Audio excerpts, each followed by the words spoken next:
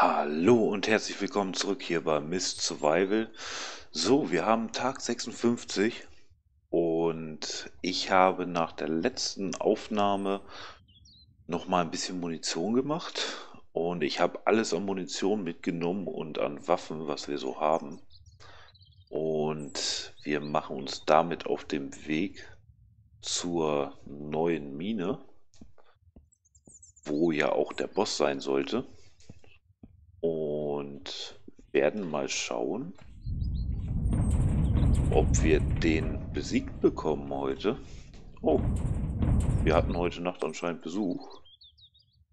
Allerdings hatte der Besuch nichts dabei. Nicht mal ein Gastgeschenk, ganz schön frech. So, dann wollen wir mal. Ja, ich habe jetzt ehrlich gesagt schon eine ganze Weile nicht mehr gespielt. Die letzte Aufnahme ist eine Weile her. Ich habe mich ehrlich gesagt ein wenig gedrückt davor, den Boss zu machen. Aber heute soll es soweit sein. Also schon mal im Vorfeld, falls die Folge etwas länger werden sollte, entschuldigt. Ich denke mal, ich werde das alles in diese Folge packen. Also die Bremsen sind noch schlechter geworden, habe ich das Gefühl. So, ich werde das alles in diese Folge packen wahrscheinlich. Es sei denn natürlich, das dauert jetzt 2 Stunden, wovon wir mal nicht ausgehen.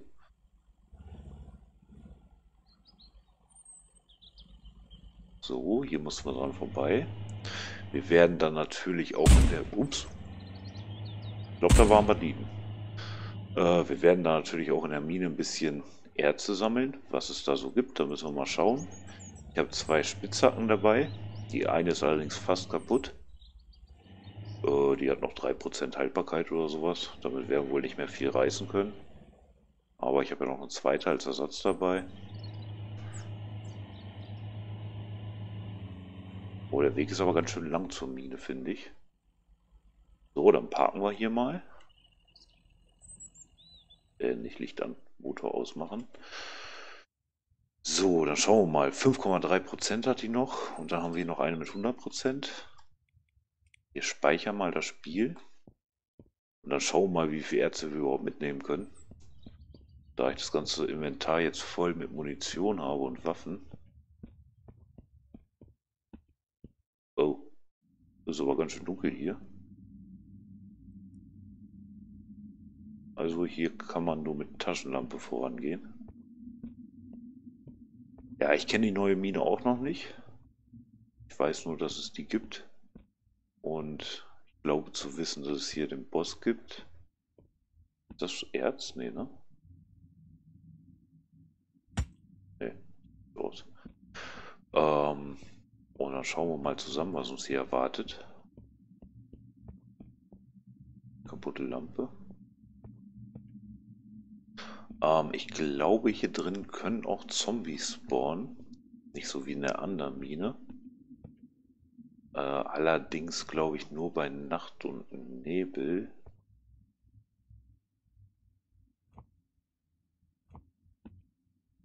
Pickup geht nicht. Ah, jetzt hat er.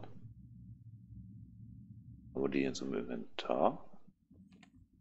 Ah, der gehört zum Key-Item. Warum habe ich denn jetzt so viele davon? Okay. Vermute mal, der gehört hier irgendwo hin.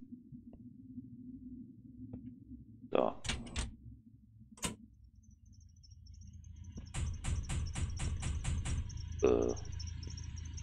Jo, jetzt haben wir hier Licht. Das ist doch schön.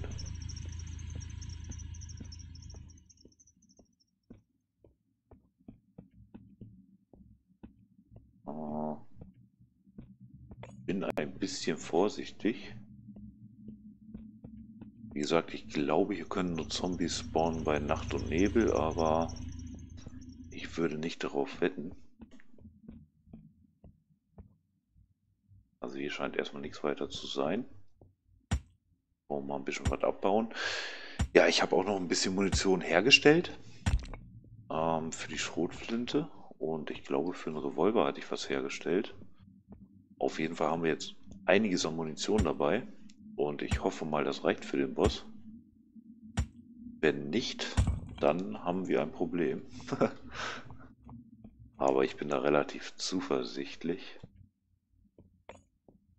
Oh, hier sind wieder zwei Erze ineinander. Ja, ich vermute mal, wenn man hier rausgeht und wieder reingeht, Quatsch. Wenn man sich ausloggt und wieder einloggt, werden die Erze respawnen, wie in der anderen Mine auch. Da siehst du, das habe ich mir nämlich gedacht, ich kann gar nicht mehr mitnehmen. Was lassen wir denn hier? Ich hätte nicht so viel Scheiß mitnehmen sollen. Ich habe jetzt so viel dabei, warum habe ich den Baseballschläger überhaupt mitgenommen? Na gut, wir hoffen mal, dass die Sachen hier liegen bleiben. Wir bauen dann erstmal nichts weiter ab. Oh, ein Goldbarren. Nee, Brass. Bronze. Und Low Quality. Das ist aber schön. Wir lassen die Sachen erstmal liegen und schauen mal weiter. Und dann werden wir eventuell nochmal hier reingehen und den Kram mitnehmen. Schauen erstmal.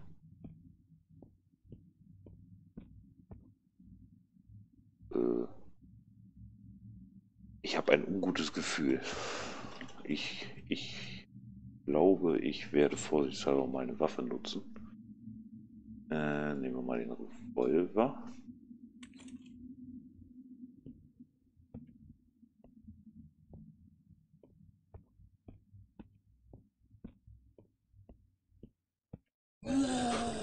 Oh.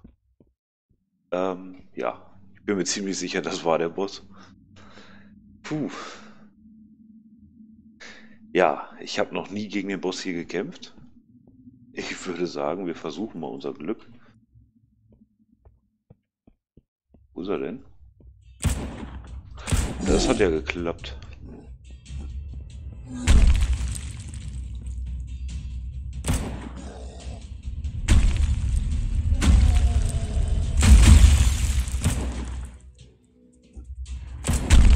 Ich habe ehrlich gesagt damit gerechnet, dass der Revolver etwas effektiver ist.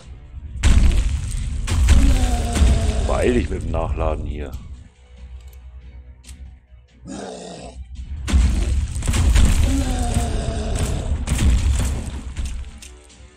Also das Nachladen dauert eindeutig zu lange.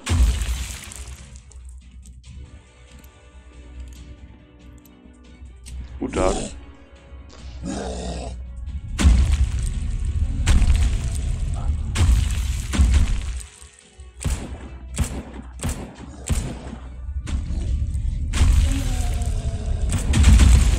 Oh, da hat uns was getroffen. Ich gehe mal kurz hier zurück. Ich hoffe mal, der heilt sich nicht. Von Lebensenergie her geht's aber noch. Ich habe ein bisschen Herzklopfen. So, geheilt hat er sich nicht, das ist gut.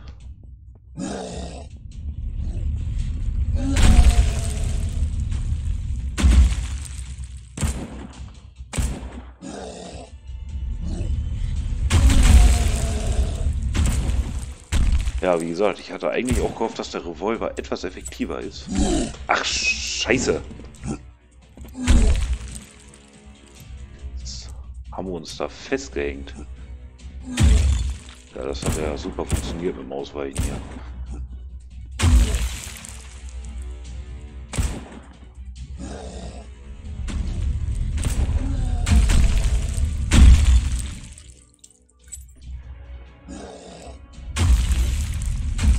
Der rennt doch gleich bestimmt wieder los, oder?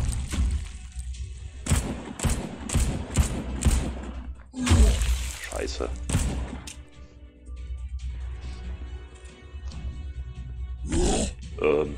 Ja, ich glaube, das war's. Ja, wir sehen uns gleich wieder. So, da sind wir wieder zurück am Eingang der Mine.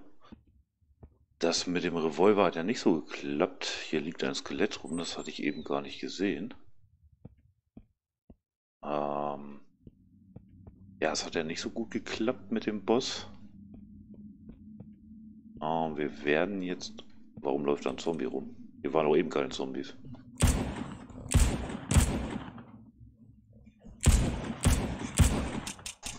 Echt jetzt? Wo kommen jetzt die Zombies her, verdammt Axt?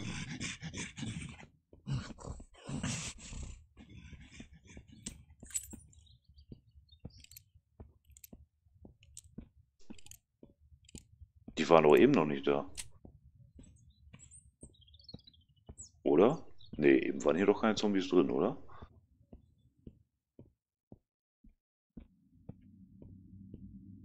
Also die Mine ist immer für neue Überraschungen gut hier.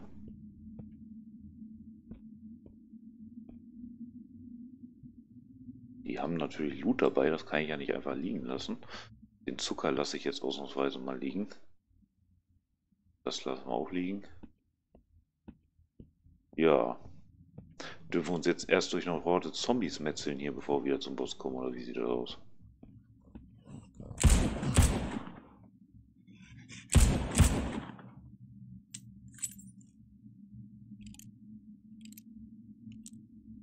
Ja. Ich habe mich schon wieder erschrocken. Es war doch eigentlich klar, dass hier noch mehr sind.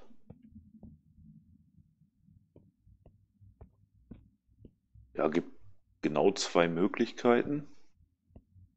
Entweder das war eben ein Bug, dass hier keine drin sind.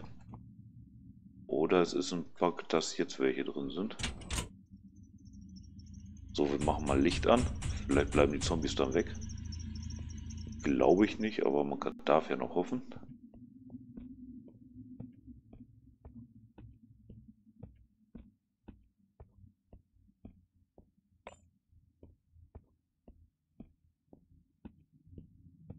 Puh. Ne, hier scheint keine mehr gewesen zu sein. Ich hoffe mal, hier in diesem Zwischengang sind auch keine.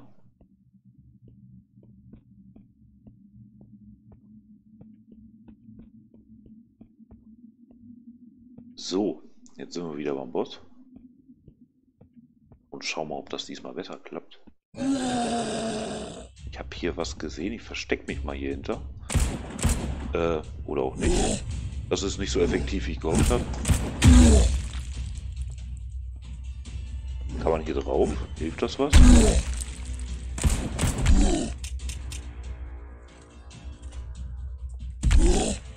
Wo ist er?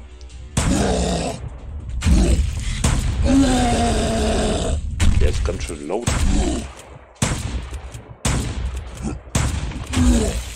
Okay, mit den Steinbrocken trifft er uns auf jeden Fall noch.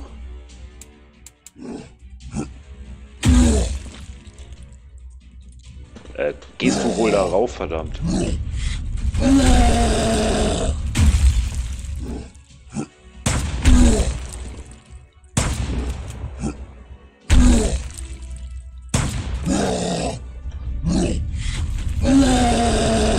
Also während des Nachladens braucht man nicht versuchen, hier drauf zu springen, das wird nichts.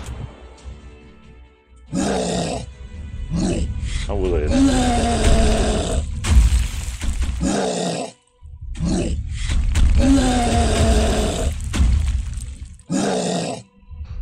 Muss ich ein bisschen hier ein bisschen zur Seite bewegen.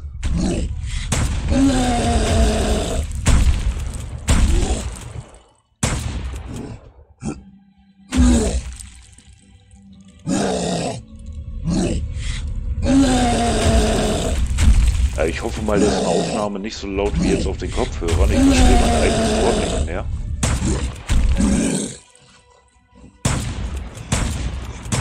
Also da sind auch andere Zombies, eindeutig.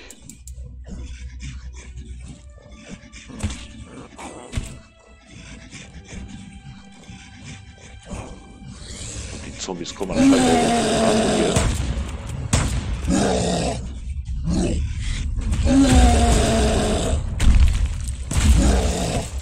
Na, fall um.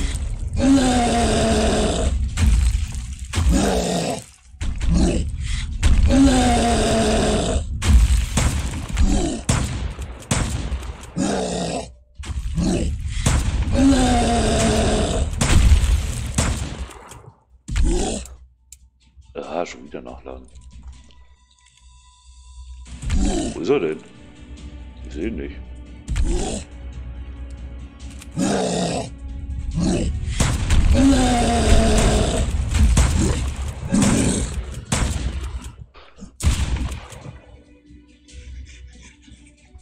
Also es sieht so aus, wenn der da so gestunt ist, dann spawnen noch mehr Zombies hier. Wechsel mal auf den Revolver eben. Ach scheiße, ist ja auch leer.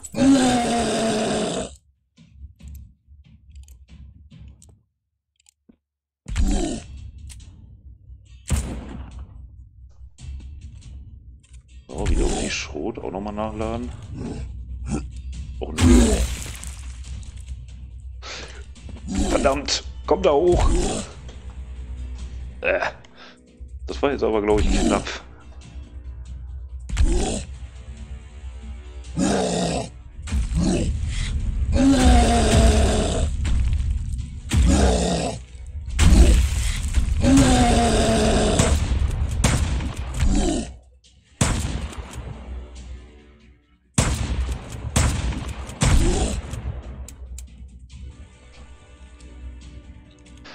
Also, das scheint hier ganz gut zu funktionieren in der Ecke.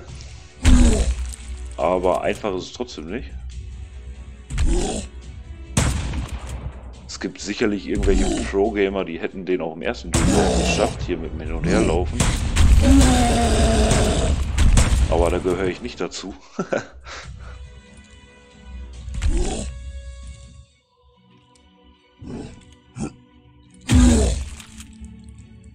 Echt jetzt? Wir hätten ihn doch fast geschafft. Da hat nicht mehr viel gefehlt. So Leute, wir sehen uns gleich wieder. So Leute, da sind wir wieder zurück. Ja, ich schätze mal spätestens jetzt werdet ihr festgestellt haben, dass ich kein Pro-Gamer bin. Wir versuchen jetzt einfach mal nochmal mit einer anderen Waffe. Und zwar mit dem M4. Ich habe keine Ahnung, ob das besser funktioniert. Auf jeden Fall hänge ich hier jetzt gerade irgendwie. Wo ist er denn? Da ist er. Ja genau, springen da runter. Bestimmt schlau.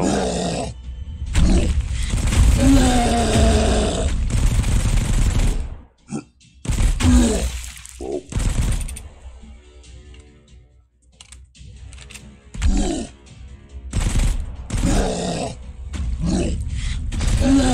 So, ich habe mir für diesen Versuch vorgenommen, dass wir mal etwas mehr versuchen, auf unsere Lebensenergie zu achten. Und ich werde mal versuchen, bevor wir sterben, was eigentlich schon fast der Fall ist, ein bisschen wegzulaufen. Und dass wir uns in diesem Zwischengang schlafen legen. Ich hoffe nur, der regeneriert in der Zeit auch keine Lebensenergie. So, wir versuchen das einfach mal. Ich habe keine Ahnung, ob das funktioniert. Wir legen uns einfach mal eine Stunde hin. Oh, die Lebensenergie regeneriert aber sehr, sehr langsam. Also so wird das nichts. Können wir die Regeneration irgendwie beschleunigen? Wisst ihr das?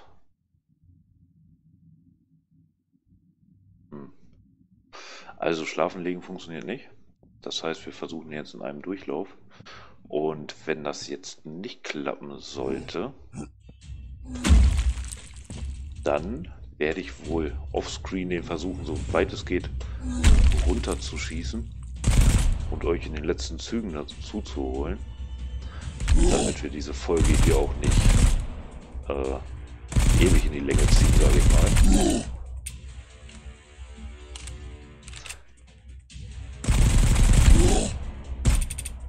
Also die Waffe ist leer. Was haben wir noch dabei?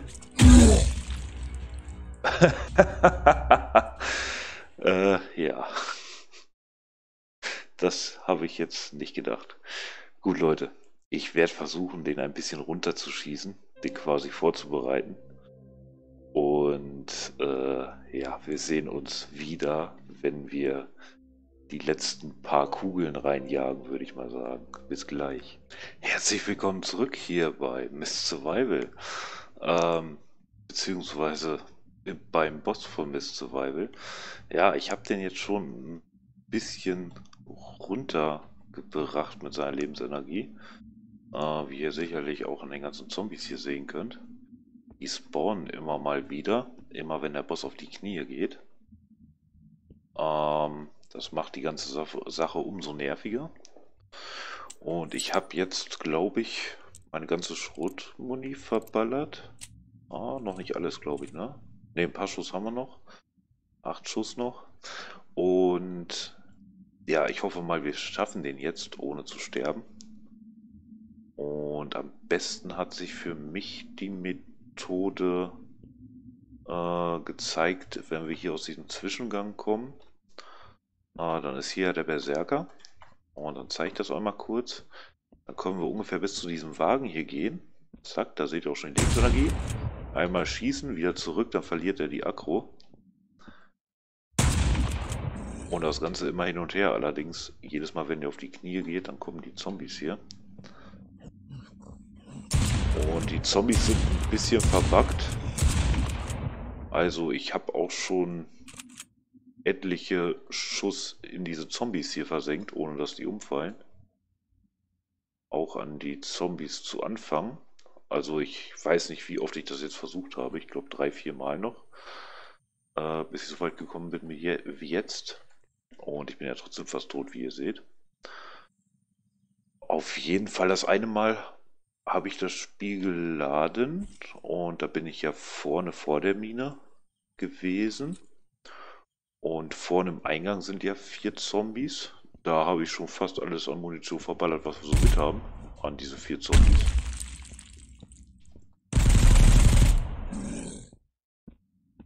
Ist der jetzt? Nein, natürlich nicht.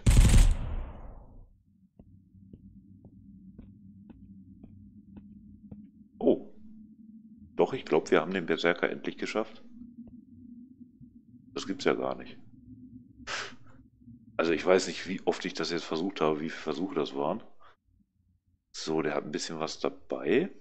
Der hat Granatenfragmente, diese Munitionskisten und eine Blaupause, mit der wir, glaube ich, noch nichts anfangen können. Können wir nur droppen. Was, wenn wir die in die Hand nehmen? Die Hand nehmen können wir sie nicht. Na gut, dann schauen wir uns hier jetzt mal noch ein bisschen um. Wir haben jetzt natürlich den Nachteil, es ist schon Nacht. Das heißt, es können überall Zombies spawnen. Ich hoffe mal, wir kommen hier heile wieder raus. Das wäre ganz wunderbar.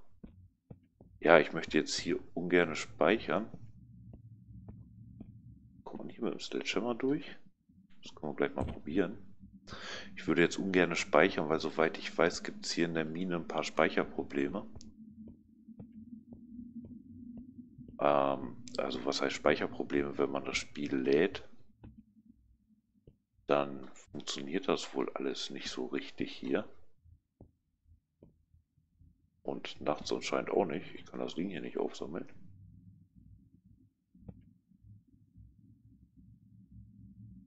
Das ist blöd. Na gut, schauen wir mal. Oh, hier gibt es einen Helm. Ein Bauarbeiterhelm. Oh, und hier ist noch so ein Generator. Ja, da jetzt Nacht ist... Ne, es ist noch gar nicht Nacht. Wir haben jetzt 20 Uhr. Jetzt hätte ich gesagt, wir legen uns jetzt hier hin. Ja, in der Runde hier mit dem Berserker habe ich mich auch ein paar Mal schlafen gelegt. Mit dem Schlafsack, um Lebensenergie zu regenerieren. Das hat ganz gut funktioniert. Also man musste sich schon ein paar Stunden schlafen legen, deswegen haben wir auch schon 20 Uhr. Also ich muss sagen, der Berserker war hart. Und ohne diesen kleinen Trick, den ich euch eben gezeigt habe, hätte ich den, glaube ich, auch nicht geschafft. Sicherlich gibt es unter euch auch einige, die den so geschafft hätten oder haben. Aber für mich war das dann doch ein Tick zu schwer. So kommen wir hier durch, ne? Natürlich nicht. Na gut, dann würde ich sagen, wir sammeln hier noch, ja, wir sammeln hier fleißig ein. Wir können gar nicht mehr viel einsammeln. Wir haben ja kaum Platz im Inventar. Aber wir haben da vorne eine kleine Kiste gefunden, die nehmen wir natürlich wieder mit. Ja. Und dann hoffe ich mal, dass wir hier so schnell nicht wieder rein müssen. Ich habe in einer der letzten Folgen noch einen Kommentar bekommen bezüglich der Base, die ich da gebaut habe. die haben anscheinend auch einige andere YouTuber so gebaut oder so ähnlich wie ich. Das wurde ein bisschen bemängelt, dass ich die quasi genauso gebaut habe. Oder fast genauso. Das ist sicherlich auch durchaus berechtigt. Allerdings war mir nicht bewusst, dass jemand die Base so gebaut hat wie ich oder viele andere YouTuber die Base so gebaut haben wie ich. Ich habe einen anderen YouTuber verfolgt, der hat eine ganz andere Base gebaut. Der war noch nicht mal bei diesem Weißen Haus.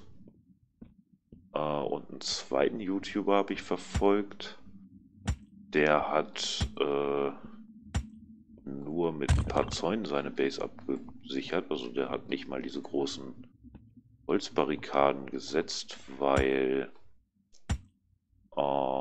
die Banditen ja momentan noch gar nicht angreifen. Und für die Zombies reichen die Zäune.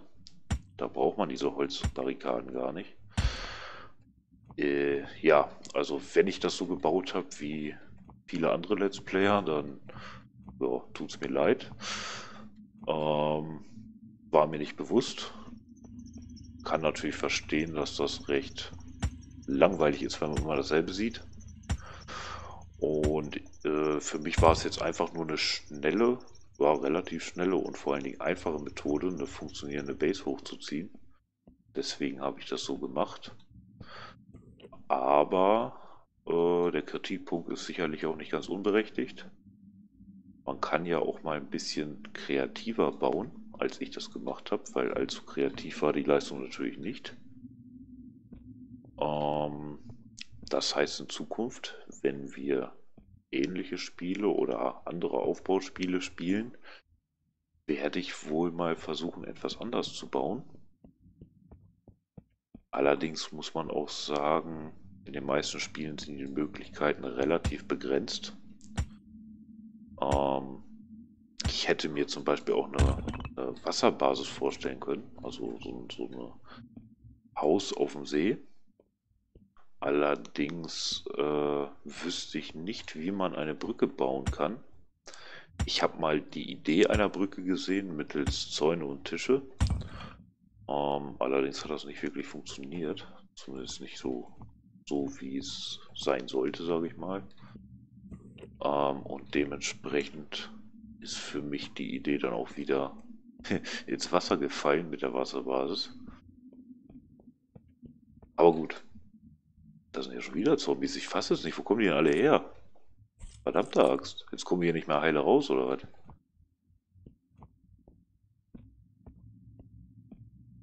Komm her, wo bist du? Komm her.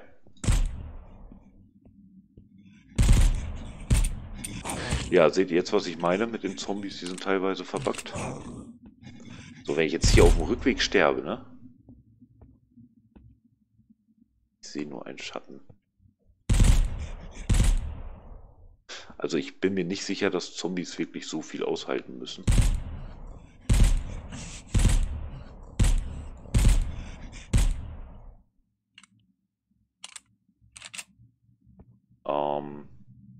Ja, wie gesagt, ich war hier auch schon mal bei dem einen Versuch mit dem Boss drin. Da habe ich fast unsere ganze Munition verballert. Bei einem anderen Versuch habe ich es dann versucht mit Pfeil und Bogen. Da habe ich auf den einen Zombies 8 Pfeile geschossen und der stand noch immer. Also da muss man leider sagen, das ist wirklich noch ein wenig verbuggt. Und ich hoffe natürlich, das wird nachgepatcht. So, oh, wir haben keine Spitzhacke in der Hand. Warum haben wir keine Spitzhacke? Nee, ich nehme jetzt mal lieber das M4 wieder. Ich will jetzt erstmal gucken, dass hier keine anderen Zombies mehr rumlaufen. Nicht, dass wir hier gleich überrascht werden. Das glitzert alles so schön hier. So blau, bläulich. Was ist das? Das sieht richtig toll aus. Irgendwelche Edelsteine im Boden oder was? Also hier scheinen keine Zombies mehr zu sein. Ich würde auch sagen, wir nehmen gar nicht mehr so viel mit hier am Material. Was ist das für ein Geräusch?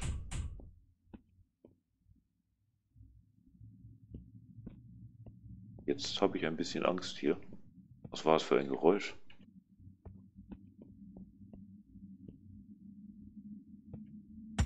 So, wir nehmen gar nicht mehr so viel mit am Material. Ich will diesen Eisenblock hier noch haben.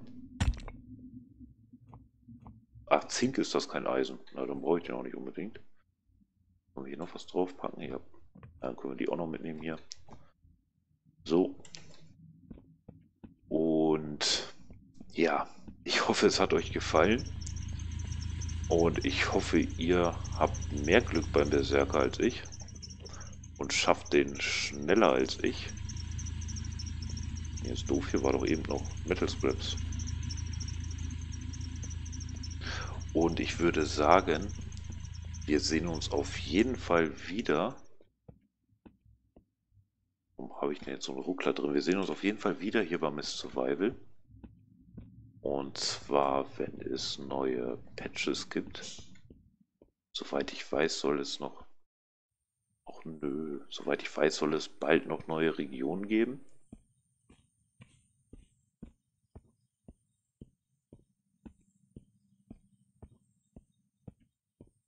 Ich habe gerade aufgehört zu reden, weil ich ein bisschen Angst habe, dass ich hier von Zombies überrascht werde. Wie spät haben wir es denn? Kann ich hier jetzt so nicht sehen. Verdammt. Ja, soweit ich weiß, soll es noch neue Patches geben. In Zukunft.